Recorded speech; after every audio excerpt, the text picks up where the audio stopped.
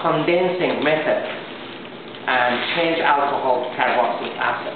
So this is my alcohol. I just acidify that, and then I add oxidizing agent like potassium dichromate in here. Then what I do, I just pour this mixture inside this container. Then I heat it. So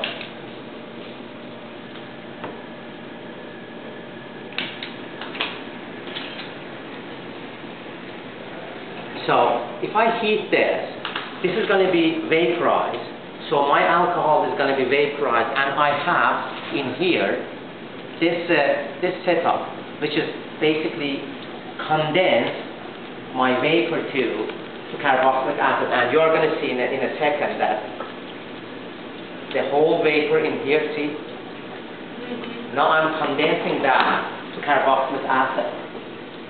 So by using this method, we change alcohol to carboxylic acid, then use this carboxylic acid with the remaining of this alcohol, mix it and make new stuff, which is ester. Most of those fragrance, cologne, they are ester, and this is very smelly lab, so I don't do that part today. It's going to be very smelly, but it is basically how we make fragrance. Food additives, you know, those smelly things in food. So we make banana smell, apple smell, or wintergreen, or it depends what acid is combined with what things.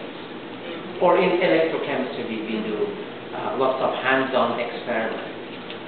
So it is a very well-equipped school for doing chemistry.